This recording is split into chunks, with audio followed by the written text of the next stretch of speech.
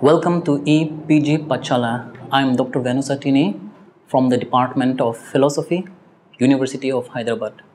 This is Logic 1 and the name of the module on which I'll be talking is Philosophical Issues Centering Around Sentential Logic, or put it simply, it is Modal Logic. We have done in our early modules different systems of sentential logic, and we have seen that we can evolve different ways or mechanism of checking validity of arguments or truth of logical sentences in different methods, whether it's truth tree method or axiomatic system or natural deduction system or even basic or foundational thing like truth table. Here what we will do is we will try to extend this sentential logic. What do we mean by extension is apart from the existing set of connectives, those truth functional connectives, we will introduce some more connectives with a difference that these new connectives which we will introduce are not truth functional.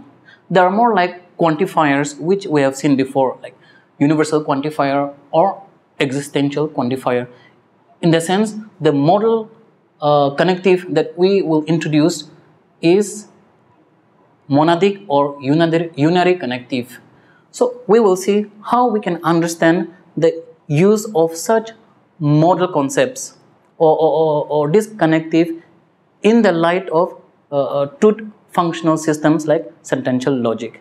Now, the immediate question then, what is this modal logic?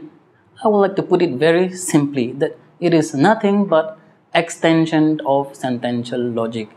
In what sense it is an extension? Maybe we can look at a proposition and then I will explain in what way it is an extension. A proposition like Aristotle is a logician. This sentence can be verified to be true or false. In this case, it is true. Given our sentential logic, we can also deny the truth of this sentence by saying that Aristotle is not a logician. That will become a false sentence. Whether you assert or deny, it is still within the domain of sentential logic.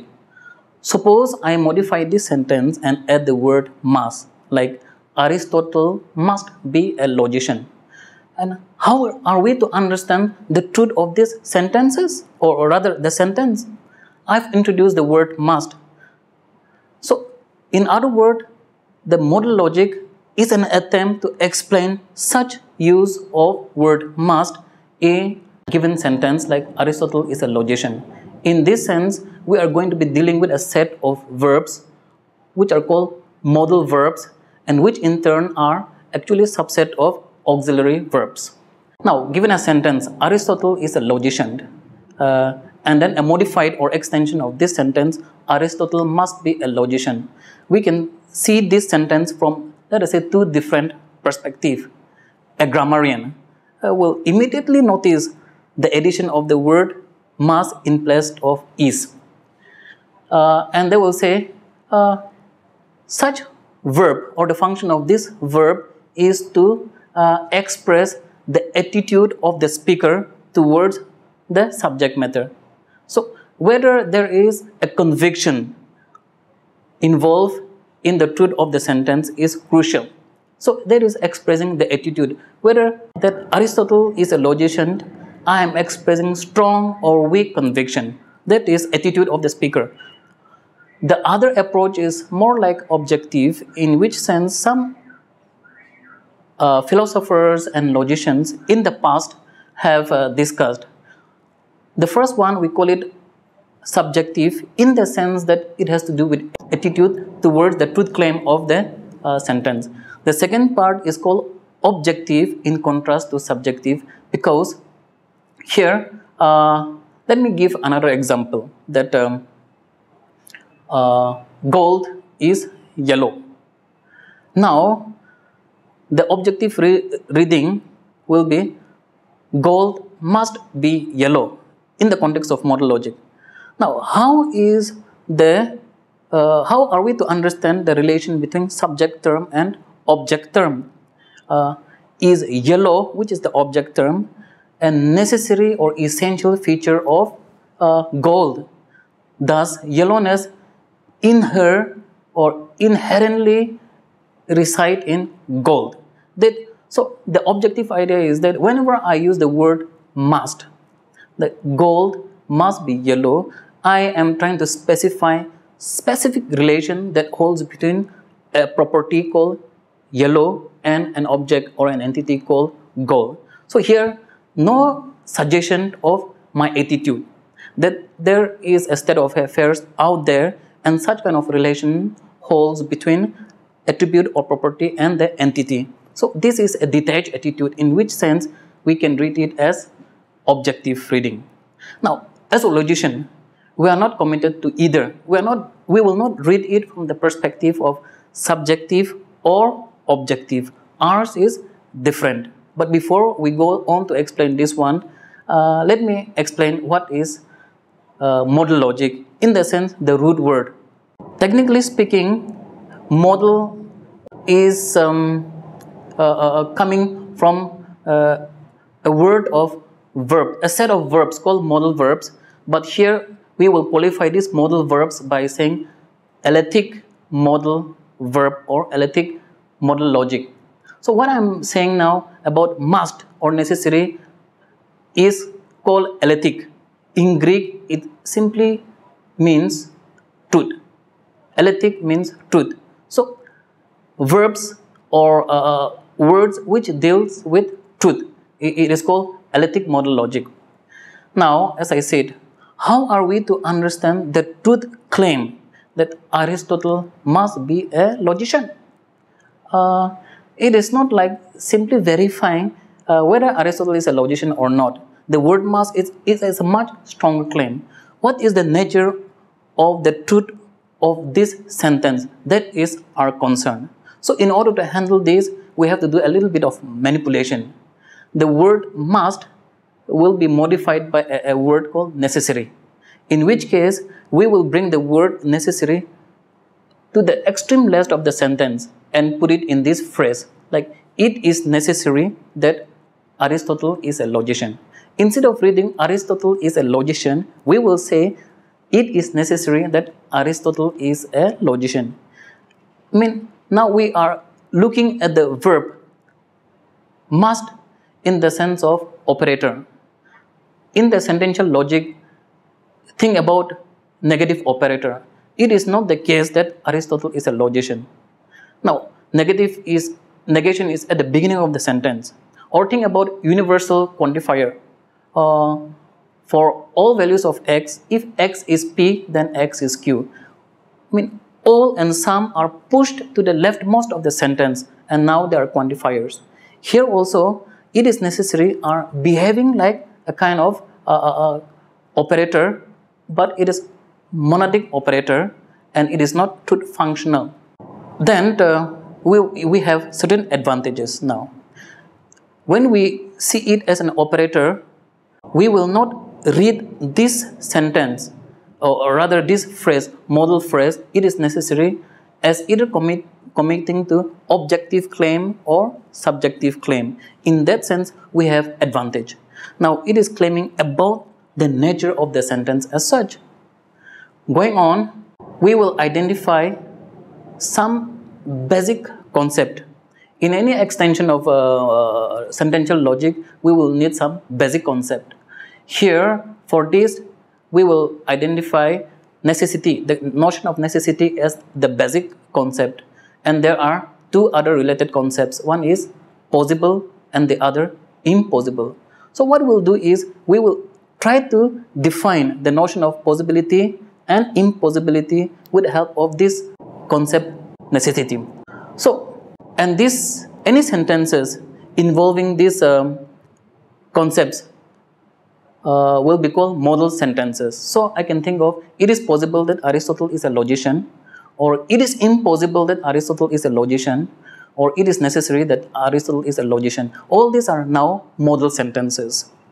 Given these modal operators, we can generate more complex sentences also along with the truth functional connectives. For instance, it is possible that either Aristotle is a logician or Aristotle is a politician.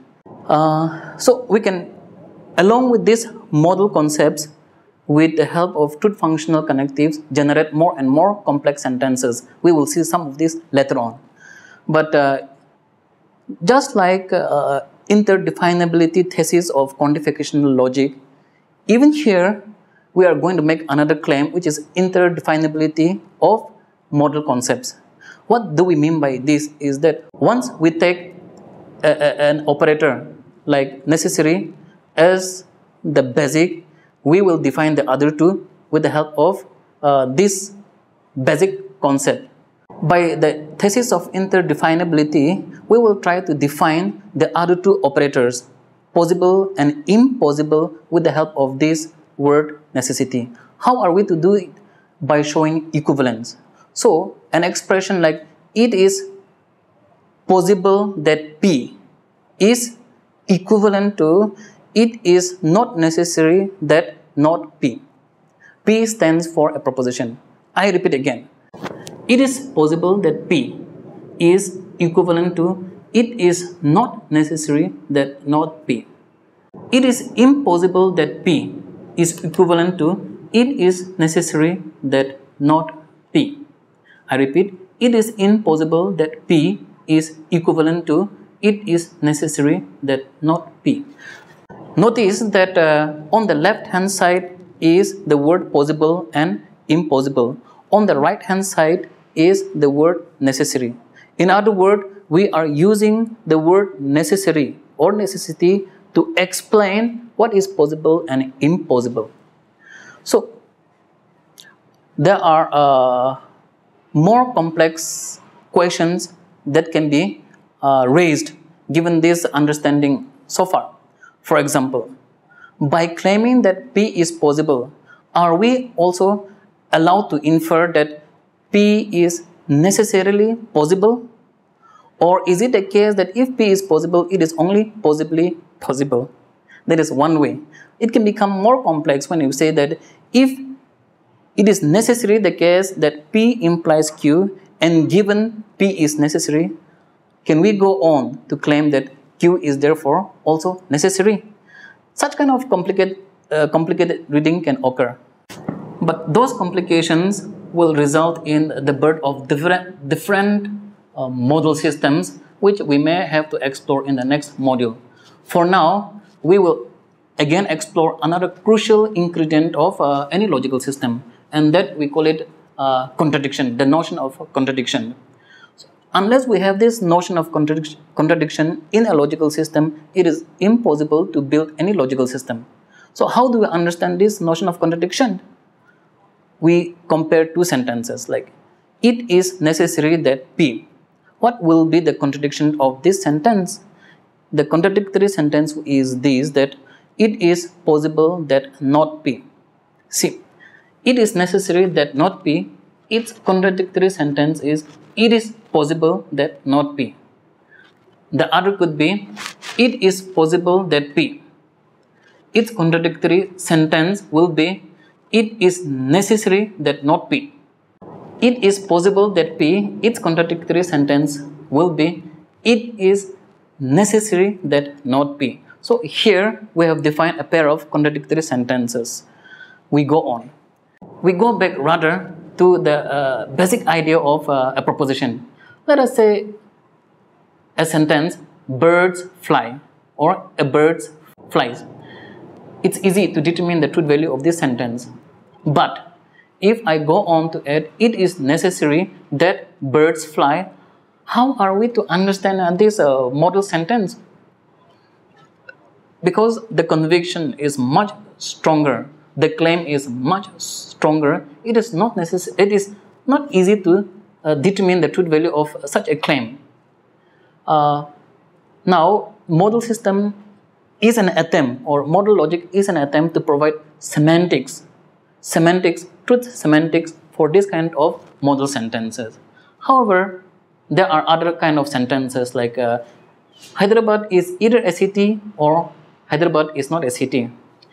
You may modify this sentence with modal operators like, it is necessary that either Hyderabad is a city or it is not a city. And this sentence is not problematic because this propositional sentence is tautologous.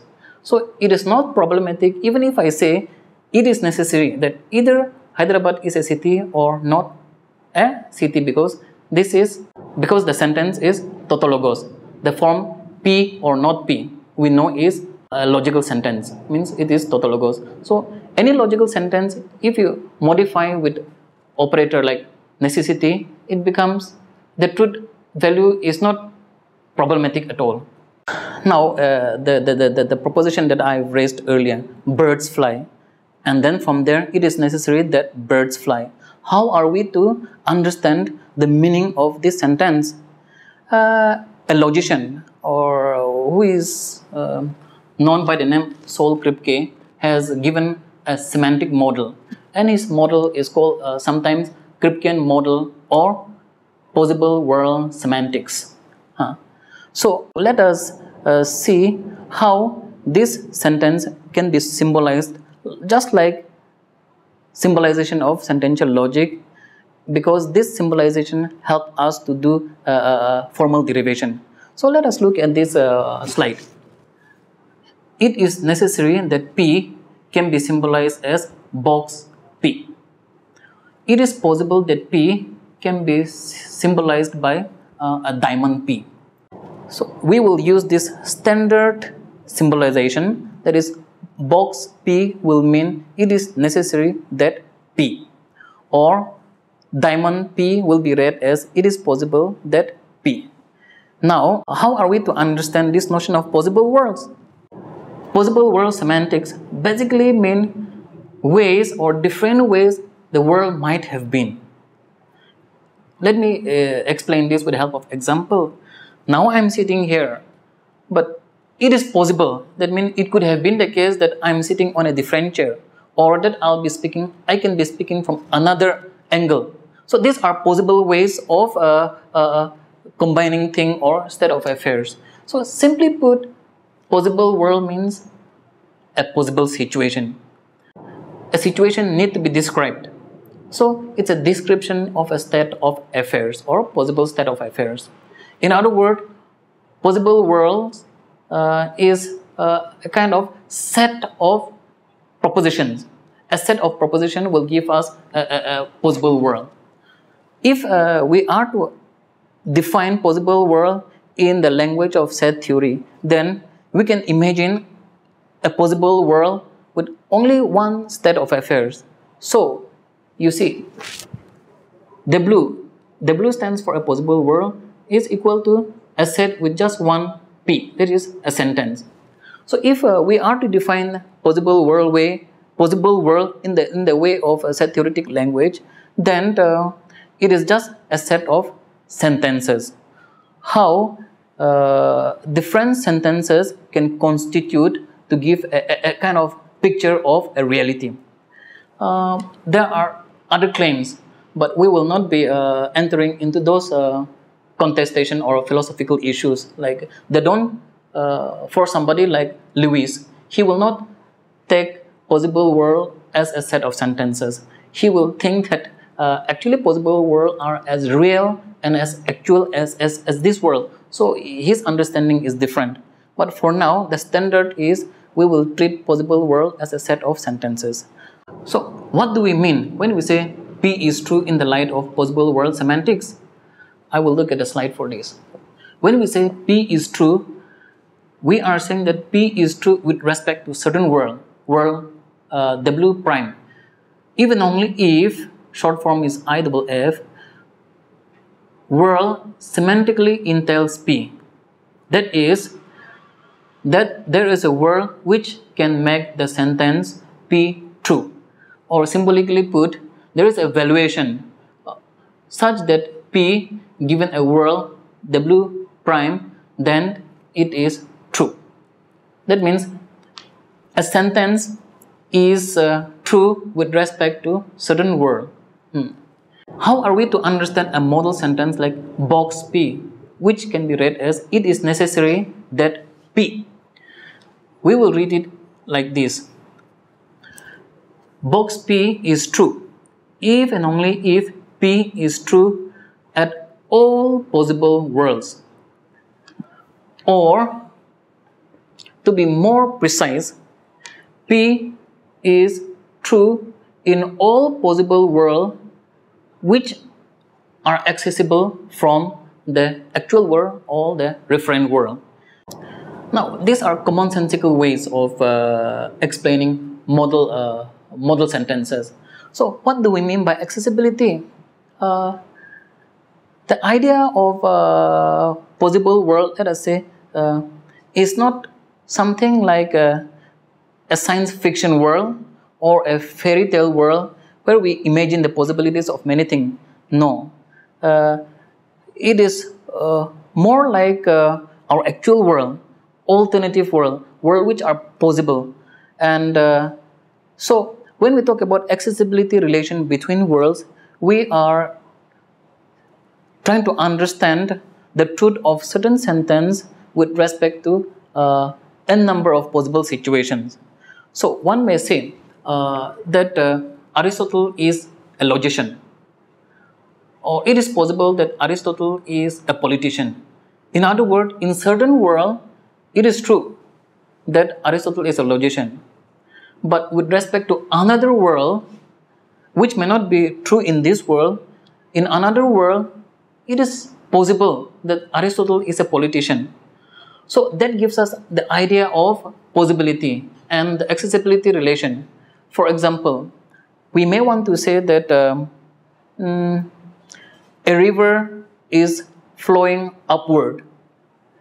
It's a description of certain state of affairs. But that world is not accessible from our world. So though it may be claimed to be true, we cannot say this is true with respect to our world. In a sense, we cannot say it is possible that a river is flowing upward, in the sense that that world is not accessible to us. Or sometimes we can also claim that the eye of a creature is bigger than its head. It may be true, but that world is not accessible to us, in a sense that given the condition, situation, the laws of nature and things like that, we cannot actually actualize such a sentence. In that sense, we will understand simply accessibility relation. Crucial to understanding possible world semantics is actually accessibility relation. So we're not just talking about something being necessary or possible, but given some referent world or the context in which I'm making a sentence, whether certain thing is also necessary or possible. So it means it will not allow any sentence to be possible. So that's why accessibility relation is crucial in modern system to understand possible world semantics. Now let us give a more rigorous and technical definition to this idea of accessibility or defining these logical modal sentences. If we have a sentence that P is necessary or box P, we will give truth valuation like this. V in a pair of in a round bracket, box P and world will be true. In other words, the sentence that P will be true will be assigned a truth value T with respect to a world W prime, if and only if for every world, that means world n, in a set of all possible worlds, we can assign a valuation over the sentence P in all the worlds, and that in all the worlds P is actually true, and that there is a relation from world prime, W prime, to all possible worlds. The next one is possible. How do we read a possible sentence? That diamond P, or it is possible that P, how do we assign truth valuation to such a sentence? It is like this, that possible P with respect to certain world, let us say W prime, will be true if and only if for some possible world, that is from the set of all possible world, there is some world or at least one world in all the possible worlds such that you can find P being true in that world. and that world is accessible from your referent or actual world. So that is how you define a possible sentence. We have just attempted to explain modal sentence with respect to Kripkean model using all these technical symbols and concepts. Let me put it simply. What is Kripkean model, or what are the basic constituents of Kripkean model? It will be constituted by three things. So it's actually an ordered triplet. W, R, V. W standing for a non-empty set of all possible worlds. R is an accessibility relation that can be defined over possible worlds. V is actually a valuation function that assigns to each atomic sentence from the set of possible worlds. Now we have just seen elliptic modal logic. That means a sentence which are claiming to be true necessarily or possibly, or false in a sense necessarily or possibly. Now just like that, there can be different extension of sentential logic. In other words, a sentence can be modified differently. For example, I can say, instead of Aristotle must be a logician, I can also say Aristotle ought to be a logician. That is one way, ought to be a logician. It can be modified like Aristotle has always been a logician, or it is known that Aristotle is a logician. So depending on the kind of modification we give to propositional sentence, we can come up with different modal systems. So when I say Aristotle ought to be a logician, I am introducing a word ought. These are called a deontic concept, and any sentences involving deontic concepts like ought, ought not, may not are called deontic sentences. We can have a logical systems around these deontic sentences, but we don't have time to explore all the details of deontic sentence, deontic logic. So I'll just explain some minimum principles which go on to define or to build a system of deontic logic. A sentence like it is obligatory that P can be symbolized OP, and it is permissible that P can be symbolized by PP. Now what is this D? That means we will have a domain of discourse D. So think of a world where there are a number of deontic sentences like it ought to be the case that the earth is round, or it is permissible that education is free, things like that. There can be a set of deontic sentences. And how are we to assign truth value to this kind of deontic sentences? We will assign that with respect to an idea or a notion called ideal world. In other words, with respect to a deontic world, a world where there are a lot of deontic sentences, there will be an ideal world. An ideal world is where all the deontic sentences are true, are actual or actualized. For example, when I say it ought to be the case that education is free for all, education is free for all. Here in my actual world, I am saying it ought to be the case, but in the actual world, it is not. But if with respect to this actual world, there I can come up with an ideal world and imagine that in that world, it is true. That is, the sentence is actualized. That is, education is really free for all. So I am able to conceive such a world, and with relation to this ideal world, I can make deontic sentences. So the meaning of deontic sentences are defined in relation to ideal worlds.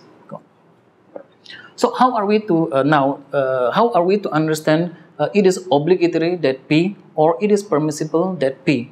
When we say that an obligatory sentence is true, then we are saying with respect to a world, let us say world 0, and the valuation of this sentence over this world is true. If it is true, then what we are saying is that that sentence P, let us say education is free, is actualized. That means it is a state of affairs which is true in every deontic alternative world. That means any kind of world which is conceived to be better or ideal. And in all those ideal worlds, the sentence is actually true. That is, education is free. When it is the case that we say that, and if all these worlds are accessible from actual world, the referent world in which you say it ought to be the case that P, then we say it is true. Now, it is permissible that P. How do we understand this? It's actually a valuation with respect to a world 0, and then we assign true to this sentence. It is permissible P when there is at least one alternative deontic world, and that is a subset of all possible worlds, and that is accessible from our world. That means if there is one deontic alternative world where that sentence education is free is actual, then we say it is possible that P. That means it is possible that education is free. So that is how we understand a permissible sentence. Now from here we can go on to talk about other logical systems. It is epistemic logic. It is also an extension of sentential logic, but we will do necessary modification to give a modal character. So epistemic logic will deal with sentences like S knows that P. In other words, S is a cognitive agent or cognitive subject, knows that P. P stands for proposition. So we can modify this by saying that it is known that P. So instead of introducing the subject S, we'll just say it is known that P, and it can be symbolized by KP. So using this Kripkean model or semantics, we can we can try to understand the meaning of this sentence. So we will need the model, which is W, set of all possible worlds, and then R, accessibility relation, and some kind of valuation, truth function. So here, when we say that it is known that P, we say with respect to a world prime, this is true, even only if for every world which is a subset of all possible worlds, our valuation P is true in all possible worlds. That means if in all the possible worlds which are accessible from that world or accessible to us, that P is true. In other words, let us say Aristotle is a logician. Then how to make it epistemic? It is known that Aristotle is a logician. So in all the possible worlds which can be accessed from our world, it is true that Aristotle is a logician. Then we can claim that it is known that Aristotle is a logician. Likewise, there may be a different characterization for the same truth claim. For example, modal. M stands for a model, and with respect to the world W, this model and the world semantically entails the truth of KP, even only if for every world in set of all possible worlds, such that when there is a model and a world given, P is true, and there is a relation from W prime to Wn. In that sense, we can say that we know P, or P is known or knowable. With this, we have come to the end of this module. But before I wind up, let us quickly revise what we have learned here. We have seen different systems of sentential logic. And here, we have tried to see that we can extend sentential logic to build different extensional logic, which we call it modal logic. And we have also seen that there are different there are different ways to modify a proposition, and accordingly we can construct different modal systems. And modal system is actually understood in relation to certain words called modal verbs. So these words will behave like a kind of connective or operator, but these are not actually truth functional operator, but rather they help us to understand the meaning or the context in which a modal sentence can be made true or false. And it is in this context that we have introduced Kripkean semantics or possible world semantics. And in the light of this possible world semantics, we have tried to explain different modal sentences. Thank you.